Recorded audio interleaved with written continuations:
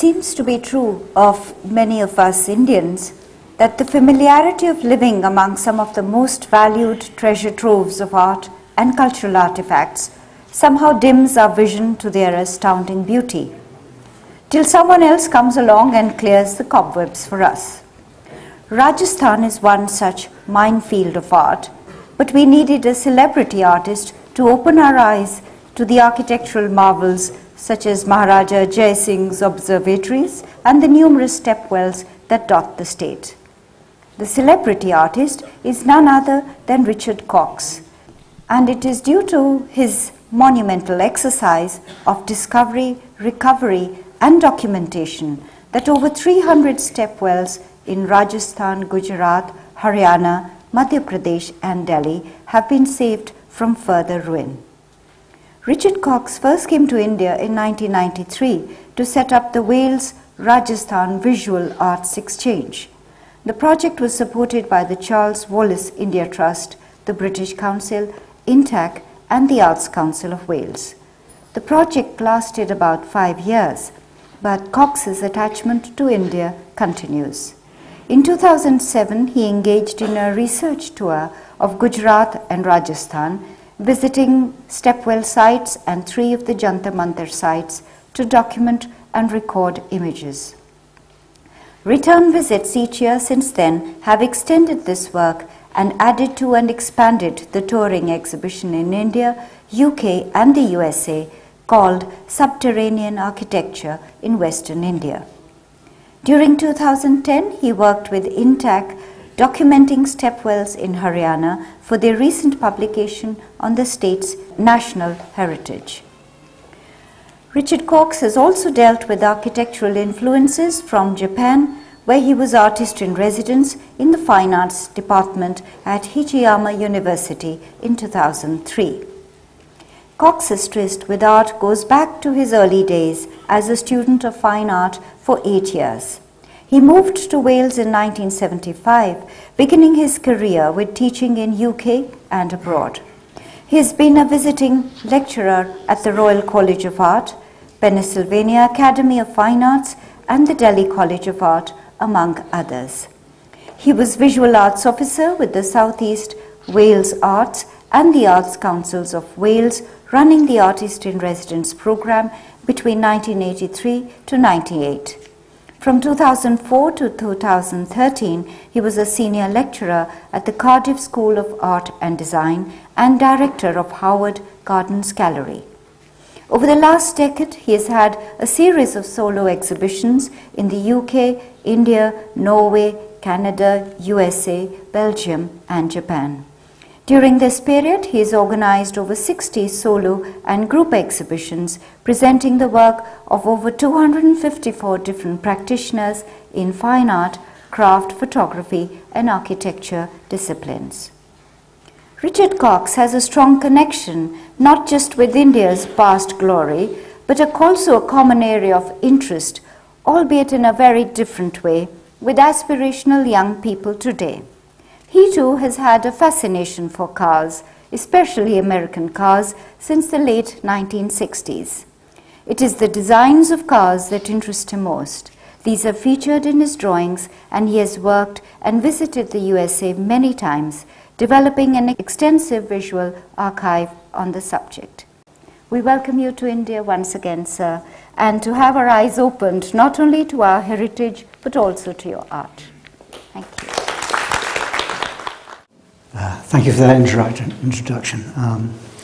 Like my colleagues, I'm most grateful to be invited here today, and an old friend, Avtarjeet, and a new friend, Daiwan. Thank you so much for inviting me and for doing such an excellent job. Many of us have been to conferences, and they're not always perfectly organised, but it seems to me you've got everything right. I can't remember a time in my childhood when I didn't have a sketchbook. I always drew. I suppose not long after the Second World War, I would draw warplanes, things of that nature. But I would always draw. And the other thing that I felt I could work with at a young age was sport. I was a runner and a jumper and so forth. The thing is, during my childhood, my mother was seriously ill, and every winter she would find herself in hospital, and I would be staying with relatives or with my grandparents. And because of this, I attended 12 different schools, and sometimes I would go to a different school every year. So there was a great fragmentation in my education. I think the thing that kept me together was the fact that in each successive institution I went to as a child, I could always do well in art and sport. And so when I left school, it seemed to me logical to go to art school. And at that time, there was a more benign regime, and the government would accept students like myself who were academically undistinguished, and allow us in on what was known in those days as exceptional talent. And when I started in art school, which was in Southend-on-Sea, I came across and met 19 other young people like myself who similarly were very enthusiastic and interested in the arts, but like myself had few academic qualifications, which you needed in order to progress to a first degree course. And through the inspirational teaching of two particular tutors, to which I shall always be grateful and always remember with great affection, we had 3 years together getting enough GCEs in order to qualify for a first degree course. But because of this circumstance, we live very close to London. They encouraged us to go and see everything we possibly could. So over a period of 3 years, I didn't miss any single major exhibition in London. I went to the Aldwych Theatre to see Harold Pinter. I joined the Singers Club to see Ewan MacColl and Bob Davenport. And we had a great liberal education, something which I think is a precious thing. The art school system is something I have great affection for. And this led me on to my first degree and then further study a postgraduate in Birmingham and UCL.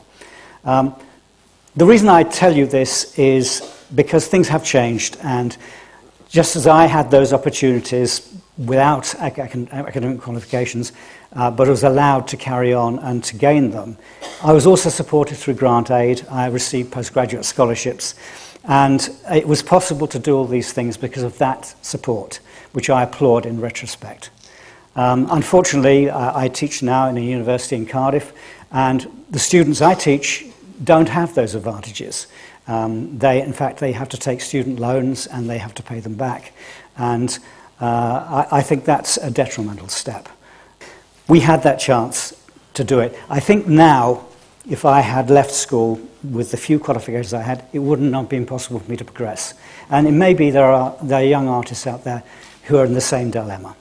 Anyway, I wanted to do that as a preamble because I feel fortunate to have had that connection and to have met those people and to work with those people. If I could have the first slide, please. And I would like to have shown you early work. When I went through my slide collection, I was trying to digitize them, and unfortunately they're in very poor condition. And this is the only picture I could salvage, which goes back to 1975. It's part of my first Arts Council one-man show in Cardiff. I moved there in 1975, having quit my job as a teacher, because I felt if I could make a living as a painter before I was 30, that would be a good thing to do. Nearly all the artists I know, and there are many honourable exceptions, we have not been able to support our practice simply through the production of our work and sale of our work. So we take on other jobs. In my case, and in many others, I taught in various art schools for many years, and then went in lately as an arts administrator, working as a senior visual arts officer at the Arts Council, creating opportunities that some of which I'd had and some of which I wanted other people to have. This is a piece which is part of, I call the Ramp series, and if you can imagine the two projecting bars in front of you, They are on a delicate balance, rather like the arms of a record player arm. And the wooden bars on top with the blue and green slate, if you take those off, the entire system rocks on a cedar beam, and it's supported behind by a 3-meter wide a painting which I used an industrial spray gun on. This is the only slide I have from the show. There were 14 paintings in this show. If we can move to the next slide, please. Moving forward now, 20 years. I was working at this time as artist in residence at Trondheim Kunstcenter in Trondheim. The Norwegian education system is impressive. They have only 3 academies in Bergen, Trondheim and Oslo. And in order to be able to teach in one of these academies, you must have a master's degree. But you cannot do a master's degree in Norway, which means that all the people who teach in Norway either are artists from Norway who have left the country, gained a master's degree and returned, or are people like myself who came from outside. They also have an unusual system there, which is called tenure. Well, it's not called tenure, it's the opposite of tenure. It means that all people who teach in a Norwegian art school can teach for a maximum of 5 years in each academy. So no person can actually hold a space teaching in any one academy for more than 5 years. And that is 4 years plus 1 year permission. Permission being you are given 1 year fully paid time off in order to work as an artist with financial support. Now, I always thought this was an excellent idea, and when I started at the Arts Council, I was asked to design a program for the visual arts because at that time there was nobody dealing in this particular field in the way that I wanted to. And so I set up forward a program of artists in residence which ran for 15 years until I left. And this placed artists in various public venues and I set up a number of different scenarios. The residencies could be relatively short for perhaps just 8 weeks, and those were the international program, and the work we did in Rajasthan was of that nature. We invited artists to work with us for a 2-month period, at the end of which time they would have an exhibition. We had artists residencies that would go from 6 months to a year, and they might be based in libraries, or they could be in hospitals or community centres. And they were ones where the artists made direct contact with the public, worked with them on common project, major mural paintings, sensory gardens in hospitals. And then we had long-term projects, which would be 3 years or more. And those were more usually based in hospitals. Our longest running hospital project ran for 11 years, and mostly they lasted for 5. And we set them up in such a way that they would become self-generating.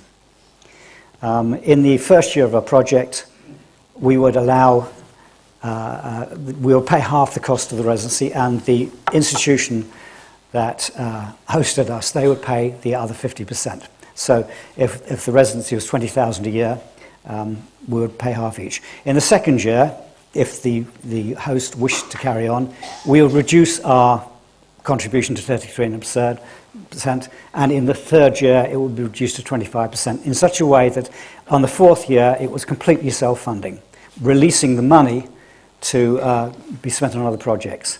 And when we started the project, I had a budget of £12,000 in 1983, and when I left the project in 1998, we had a project of £250,000. And this allowed nearly 200 appointments to be made. And with very, very few exceptions, these people worked with extraordinary valour and sensitivity, and I have the greatest respect and admiration for the contribution they made. This is, in fact, me working as art critics myself. I wanted to talk briefly about being a Centre for Contemporary Arts in Omaha. It's a major residency program which allows 20 artists a year to work on 3-month residencies. They're given a full stipend, an enormous studio. My studio here was 55 feet by 44 feet. It had living accommodation, and you had no obligations at all except to yourself to work. I would get up at 6 in the morning, I'd work all day, 6 days a week, and take 1 day a week off, and working with 5 other artists. And Ril Shonla, who was the director at that time and the creator of the place, has my gratitude, and I remember those experiences. I did 2 residencies there in 1999 and 2002. The second one culminated with an exhibition. They have 2 very large galleries. Next slide, please. This is called the Weapon Series because it makes reference to 2 things that are close to my heart. At school, I was a member of CND. It is interesting to note, by the way, that on the last Alderman Marston March in 1963, I was a schoolboy marching, and what I did not know was, in another part of that march, I was a schoolgirl, and we didn't meet for another 30 years, I think, but she's my wife, and it would have been great to have met her. But she shares my passion. She, by the way, is a scientist, not an artist, and anyway, that's another thing. I also have been a long-term member of Greenpeace and Friends of the Earth and some other organisations. When I was doing my residency in Norway, I was basing paintings partly on the extraordinary spatial qualities that we experience in the interior of Japanese traditional buildings. I have been to Hiroshima and Kyoto and Tokyo when I was artist in residence at Hajiyama University, and the traditions of architecture, the proportions of Japanese gardens are as close to a kind of measurable perfection as I can find anywhere. But sadly, both the Japanese and the Norwegians are non-signatory to the Anti-Whaling Treaty, which I find greatly disturbing. These fantastic beasts are being slaughtered. And I was making a long series of paintings which both incorporated the notion of these proportions. And I placed on these wooden bars. Now, these are not harpoons, clearly. They are pieces of wood tied together with string, but they allude to it. I would always wish my paintings to be read for their formal qualities, their colour, for their proportion and so forth. You do not need to know this information, but it is one of the reference points I have, one of the many reference points I have. In the introduction, there was mention of my long-standing and bizarre interest in the vagaries of American style styling in the mid-20th century. I'm not showing any of those slides tonight, but I have, like many artists, multiple interests, and I divide my life up and my time in the studio working on different things. Today I'm looking mostly at my interest in painting and related things, and at the end of the talk I would like to talk a little about stepwells. Next slide, please. This crossed a line really between the Weapon series and another series. I wonder if any of you in the audience have seen an amazing film by Kurosawa. It's called Red Beard. It's a stunning film about a country doctor and how he goes to work with a young doctor who has expected to be employed by royalty, and he has to come to terms with a loss of status. And throughout the film, there's a theme of trust. And there is a moment in the film, which I remember vividly, in which a young girl who has been traumatized finally accepts the trust of the doctor. And this is symbolized by giving something. And she wore a kimono with the flights of feathers as a symbol. Interestingly enough, this same kimono is worn by one of the warriors in The Seven Samurai, Kurosawa's most famous film. And the stripe down the center of this painting, which by the way is 16 feet wide, also looks as if it could be a weapon because it is from the flights of arrows. So it has a similar correlation. Next slide, please. I did a series of these paintings when I was at Arts in Residence at Delhi College of Art in 1999. This was 2 years after I'd left the Arts Council, but was still maintaining my interest in this. We organised a series of exhibitions which celebrated the work of the artists from India who came to the UK and exhibited with us and also exhibited in India. At the time, I was expecting to have a solo show at the Queen's Gallery in the British Council, which is where the show is. But for a completely innocent reason, 3 of the artists had not been included in the joint show which had been previously organised. So those 3 artists joined me in the Queen's Gallery and we exhibited together. And it is Lalit Sharma on the far right and Bhupesh Kavidar in the centre and Shahid Bavaz who's standing next to me. And they're all excellent artists. They had not, any of them, exhibited outside of India when I first met them. They now all exhibit internationally.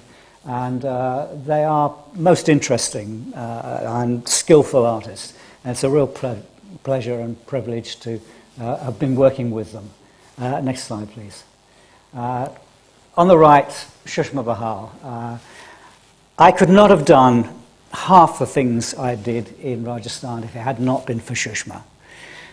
When I arrived in Delhi for the first time in my life, not knowing anything, I'd never been to India before, I was used to working formally. I was used to receiving formal letters inviting me to do this. And basically, I arrived at the airport into a wall of heat. It was September. It was 35 degrees and humid. And there was a white ambassador and a guy with a white turban and a white suit waiting for me. This was an indication that they were going to look after me. And they drove me to the British Council and I met Shushma and Chandrika Grover, her incredibly able assistant. And basically, the day I arrived, it all started happening. And I had thought when I arrived in Rajasthan, I would meet 1 or 2 people who might be interested in hosting a residency or perhaps doing an exchange. I didn't know what to expect. The thing is, the exchange with India was not planned. I was supposed to be setting up an exchange with Barcelona. My director had asked me to do this because Barcelona was city of culture. It had the Olympics. We had just spent £250,000 on a theatre company there. But my good friend Sue Hunt, a painter, had just returned from India, and she said, why don't we do an exchange with India? She sat on my advisory panel.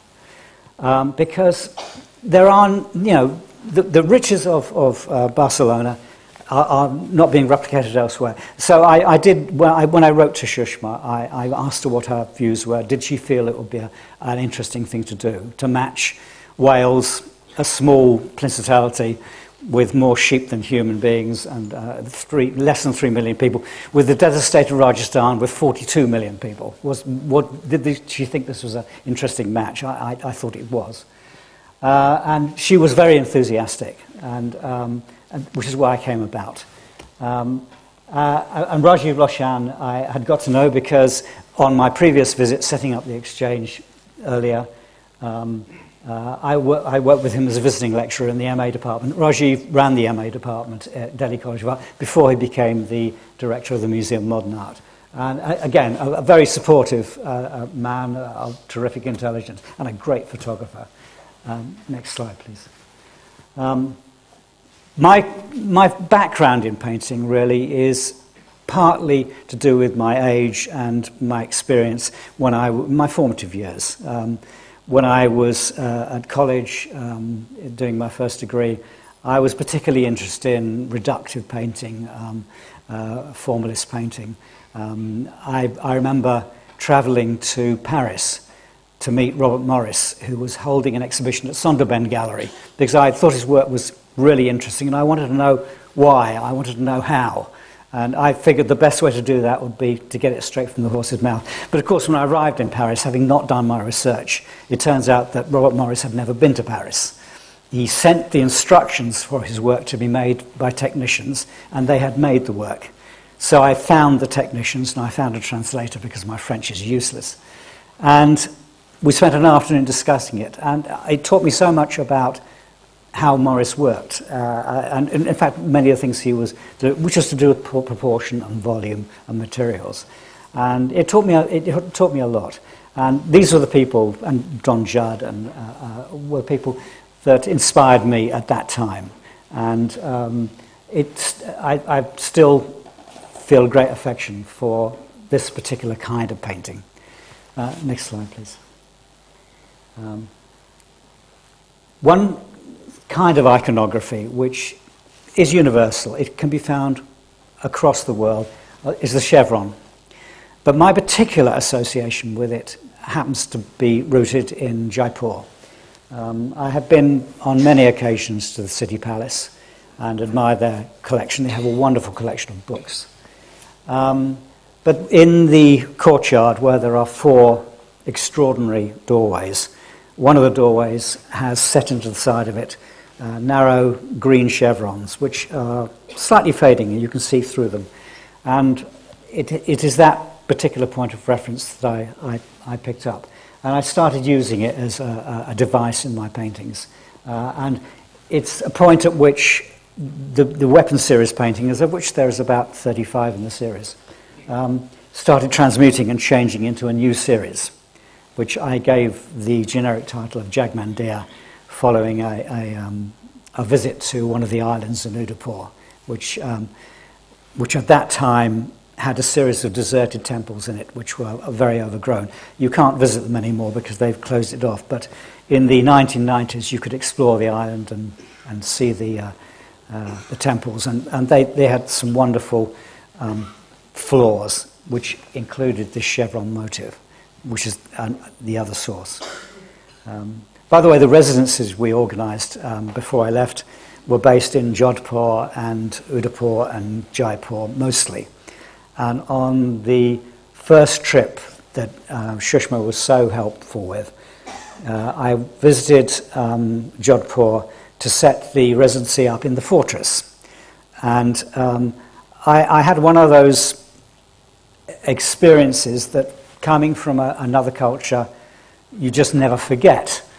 In the morning, I'm walking in the market, and I gave some rupees to a man who had no arms. I was told by somebody, never give money to beggars. For me, that doesn't make any sense at all. I've got pocketfuls of rupees, and why on earth not?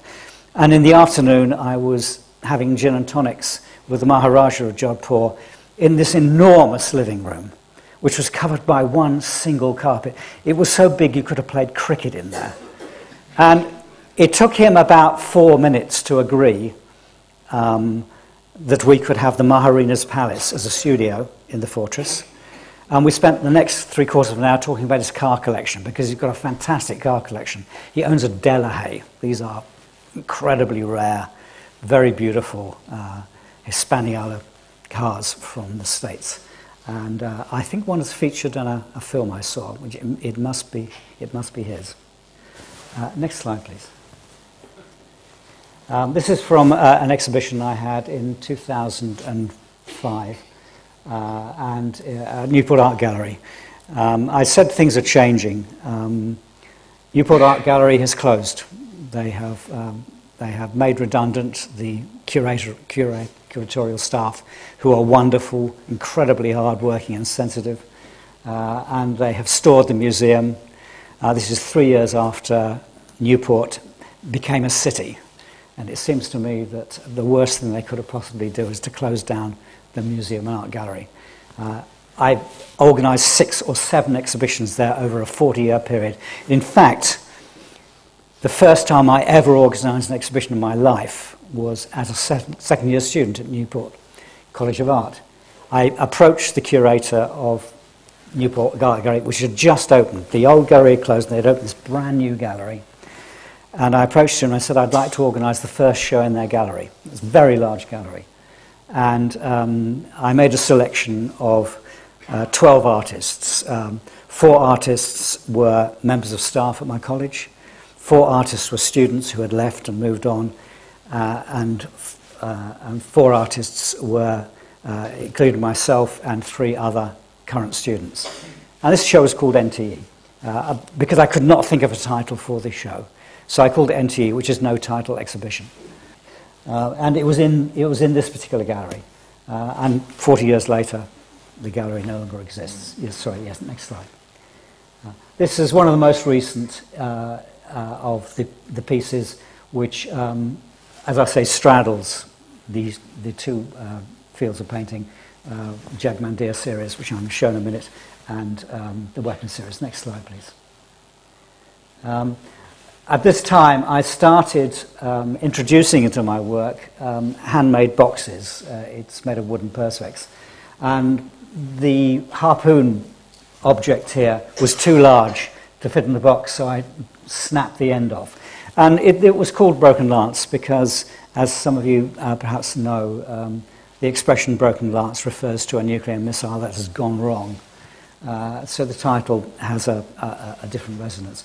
The painting is very thick in pastel. I was working almost entirely monochromatically here, mostly with monochromatic greys and dark blues and Venetian reds. Next slide. And as I say, you can see in the top left-hand corner, it is also, the chevron symbol is also coming here. Next slide. The boxes developed into a different strand of work. I'm just showing a small number, but these were called the Archive Box series. This is called Minute Box. I bought the box itself in a second-hand store. It is a mahogany box, which was designed to contain a sheet, a projection screen, which I took out. And then this was at the time I was working with the Art Committee. I was a member, and the paperwork over the years accumulated, and I collect things. I collect all sorts of things. And I collected all the minutes from the Arts Council for 15 years. And because they were, the interior of the box was half, if you take a sheet of A4 paper and fold it long ways, it was that depth. So I cut in half all of the minutes from the 15 years, and I shoved them in this box and just called it the Minutes Box. And it's a piece about the bureaucracy of the Art Committee. At its best, it was a really good, a smooth-running machine. At its worst, it was a time in which you could spend an hour discussing grant applications and never actually talk about the work itself. You would just be talking about procedure and about how things cost and what grants were for and things. So it was a double-edged sword. I think, by and large, the Welsh Arts Council was a benign organisation, and I was pleased to be part of it. Next slide, please. This was an answer to a different question. Part of me thinks I'm bone idle, I don't make anything. Part of me looks at my studio, which is completely overflowing with work, and I think, how did I ever have the time to make all this work, and what on earth am I going to do with it? And I was, for a short time, without a studio. When I left the Arts Council, I also lost my studio because I had been in a beautiful studio for 7 years, but the studio was a temporary arrangement which was supposed to last for 6 months, but did last for 7 years. But that arrangement came to an end.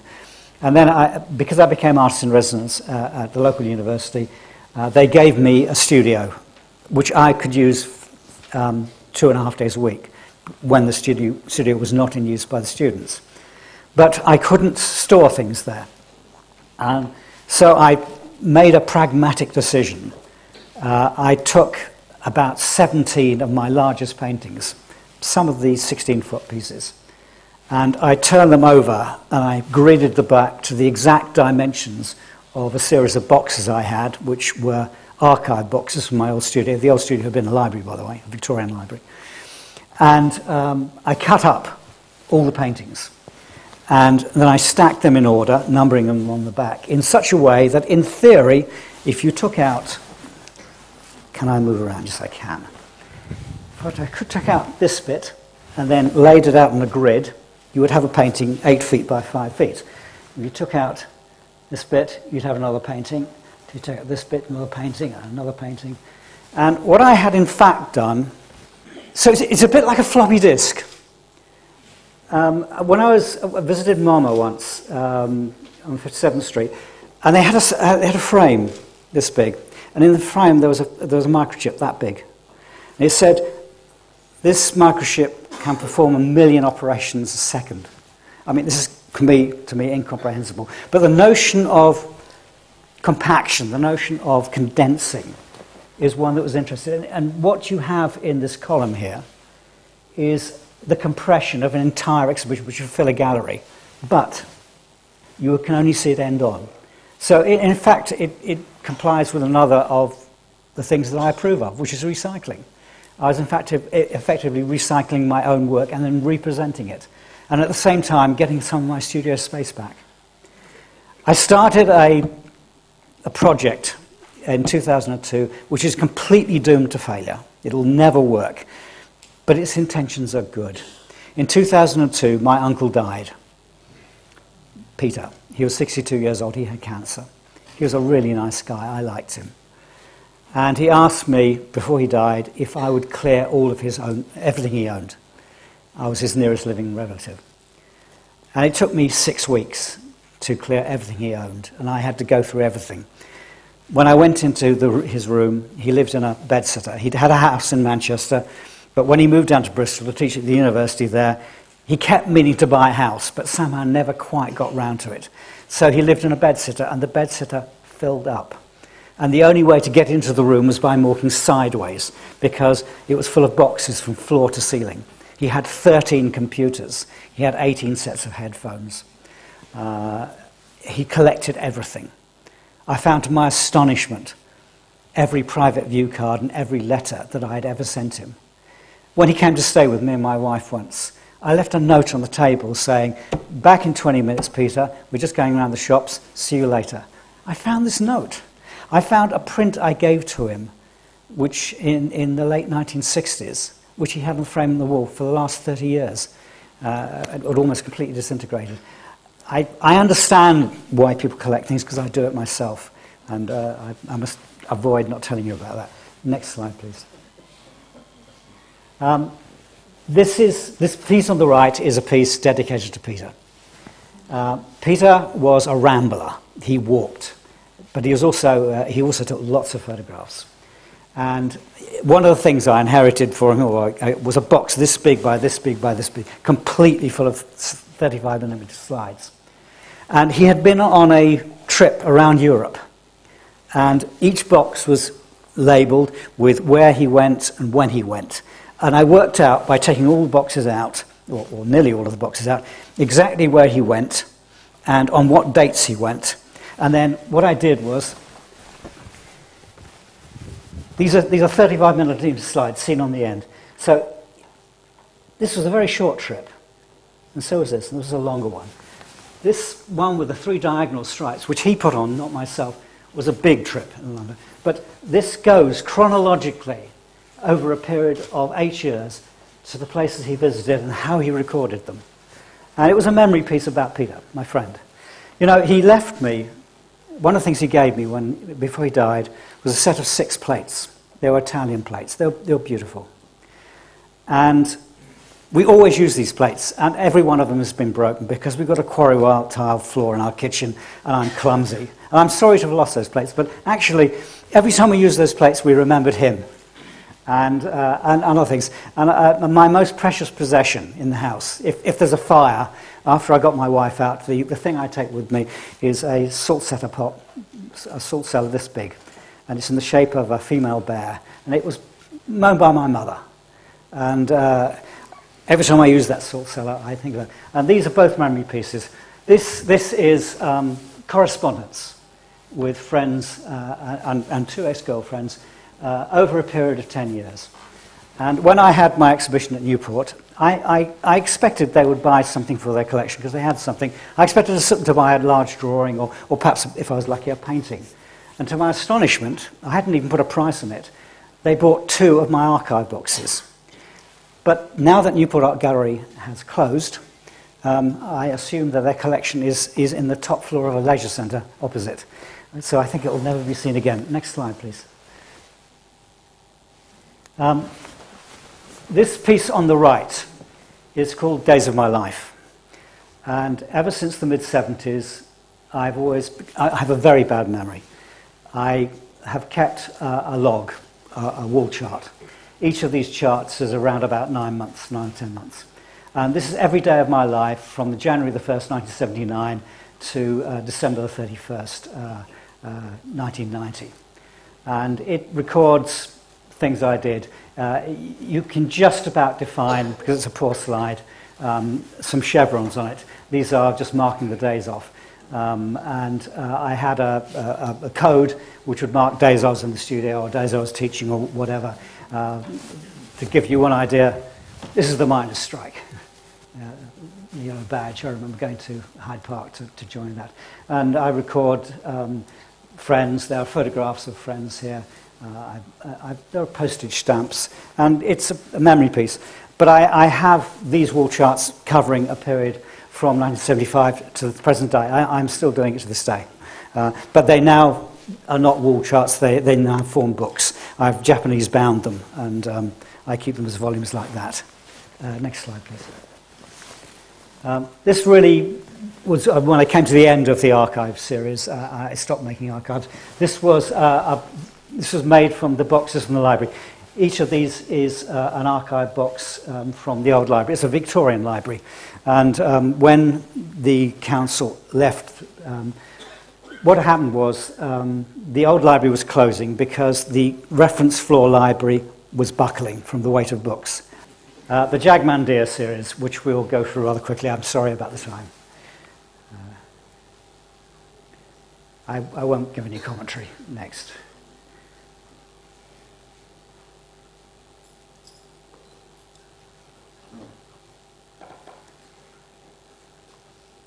I always show my studio whenever I give a talk, because I'm interested in other people's studios.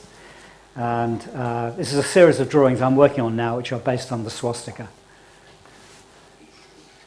These are Conte on paper.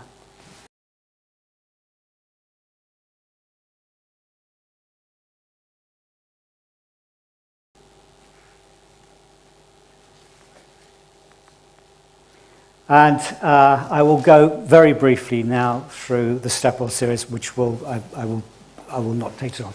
This is Abrahani Chanbari. It's in Rajasthan, the Dasar District, just off the Agra Road.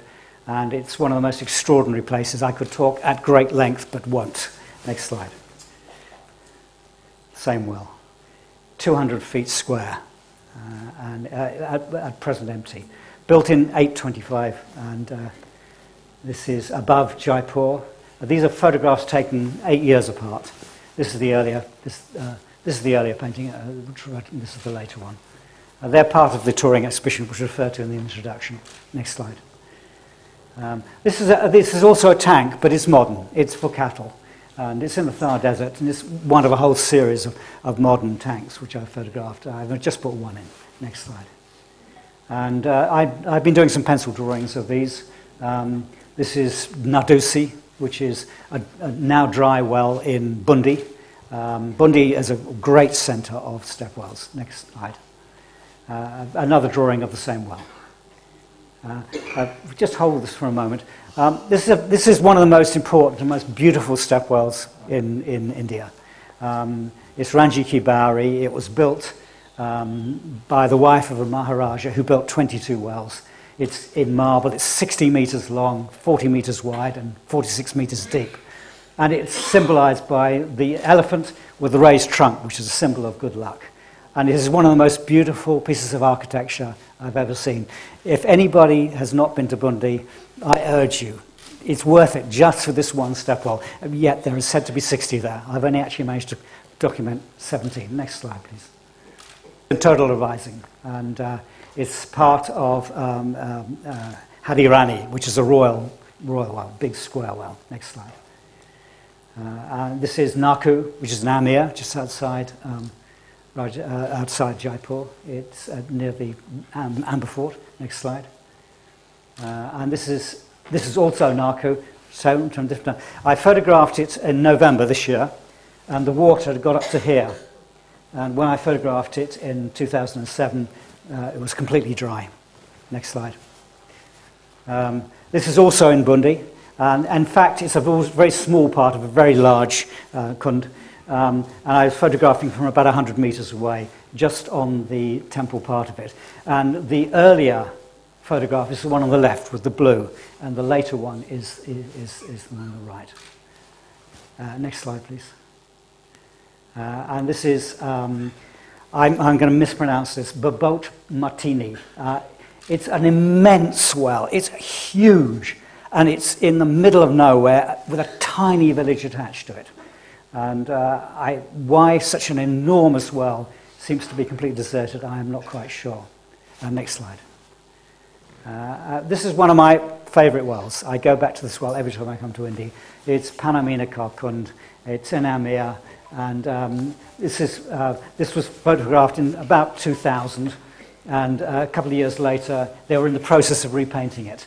They spent a great deal of money restoring this well. And it's a very beautiful well. The proportions are wonderful. It's a royal well too. And I bring students here twice a year, and I always take them to visit this well. Next slide, please.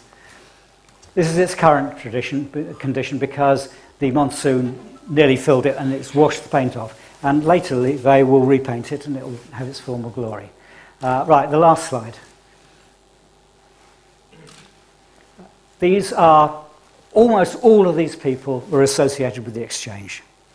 Shahid Bavaz, Meena Baya, Lalit Sharma, Hashim Kumar Sharma, Ramavati Sharma. Suresh, he sadly died, wonderful painter. Vinay Sharma, Indu, and this is Suhant, my friend, who said, why don't we do an exchange in India? We are doing a joint show at Jawaharlal Kala Akademi. This is my wife. And Archana Joshi, and all of these people have made a great contribution. They are enthusiastic, they're hard-working, they're talented, and it's a real pleasure working with them. That's the end.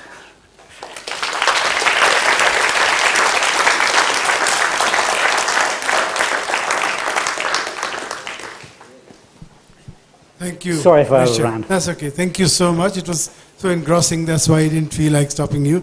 And more so because you are mostly talking about others, less about yourself, so we could have given you more time, I think justifiably so, because you are talking about exchange of ideas, exchange of students between India and UK. Thank you. And any question? I think we have time just for one question, and please think twice before asking it. In the picture from Trondheim, yes, there's a boat in the bottom left corner, what seems to be a boat. In the red painting, and then you seem to see the sea with a boat in the distance. Is the painting hung in front of a window? The picture from Trondheim is a red painting. Yes, so Venetian red with a bar across the there front. seems to be a boat in the distance. Am I misreading that image completely? Yes, I think you are. No, it was the first in the series. I actually gave it a subtitle called Whaler, because it was the first time I used the wooden shaft, which was alluding to a harpoon without... What I want to make clear is that I'm not trying to illustrate a harpoon. Sure, it wasn't that, but it was just the image confused me, because it seemed to be that you could see beyond the painting, as if it was hanging in front of a window. You could see the sea. I think it's an illusion that you have perceived that I didn't. Yeah, okay. Yeah. Yeah. I'll have to go back and look at that slide again with you. Bear your remarks in mind. Yes. No, I shall look at that photograph more carefully. I just want to say that the stepwell photographs at the end are absolutely astonishing. But there's a great similarity with your general aesthetic. When you talk about using chevrons, I can see that although you're making documentary photographs, there's actually a very painterly aspect to them. Is that deliberate? I have said actually in catalogues, I'm acutely aware of the fact that my work covers a broad spectrum of areas. I mean, to be interested in American cars and non-figurative abstract painting doesn't even make much sense. I mean, what I didn't show you today, for example, is a series of drawings I've done with Cadillacs, photographically perfect, with shrines from traditional Japanese artists mounted on the back like hearses. I mean, this is absurd, really. The thing is, I hope that no matter what subject I'm dealing with, it is my desire, my wish, whether I'm successful or not is for other people to judge, that I bring the same kind of rigour and the same kind of attention to detail and get them as good as I can within the limitations of my skill. So I would hope that the abstract paintings and the photographs and the drawings, whatever, all do have that quality, that kind of commonality which runs through it. And sometimes people will come to my exhibitions and I might have shows in 3 galleries at once, and each gallery will be a different one. One gallery would just have the stepwells in, one gallery would have just the abstract paintings, one gallery would just have the American card drawings. 3 different kinds of work. But most people who know my work understand that process, and I'm grateful to them for that. But I would not forgive, it would be completely forgivable for people to think, why is there a 3-person show? There's only one name at the front. I can't contain my interest in one area. I've always been interested in lots of different things. Thanks very much. Thank you so much, Richard. Thank you, all of you.